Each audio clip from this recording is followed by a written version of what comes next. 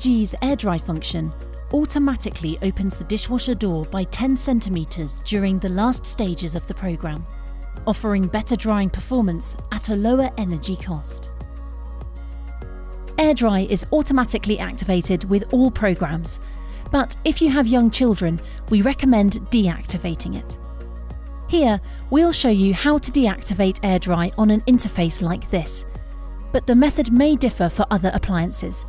However, you'll find step-by-step guidance for other models, as well as each appliance's user manual on the AEG website. If required, you can download your user manual by entering your appliance's PNC number. You'll find the PNC number located on the rating plate here. For this interface, enter settings mode by pressing and holding Quick and Eco simultaneously for about 3 seconds. The lights on My Time will come on. Press this button 3 times and the 4th dash here should now be flashing. Then press this button once to select the setting. Next, press this button once, followed by this button once. Airdry is now deactivated.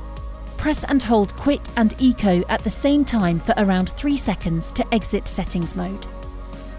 If you need any more help or advice, our consumer care team will be happy to help.